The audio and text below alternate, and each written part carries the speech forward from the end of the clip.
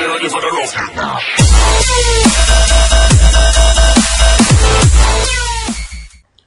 Hello guys, this is Kumail from TechMan45 and today I'm going to show you a tutorial on how to view your network password using Windows 7. So first of all, you'll need a computer running Windows 7, and of course you'll have to be connected to a network.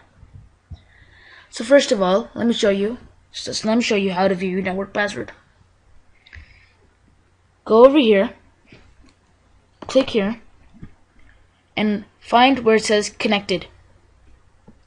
Right click and press click properties. Now it's going to open a security tab up. You can see on the bottom it says network security key and it has a bunch of dots. Those dots is your password. Underneath it says show characters. To view your network password, press show characters. There you go. I just showed you how to view your network password using Windows 7. Thank you once again, guys. This is Kumail from TechMan45, and I'll be with more tutorials up. Please don't forget to rate, comment, and subscribe. Thank you very much, guys. Bye-bye.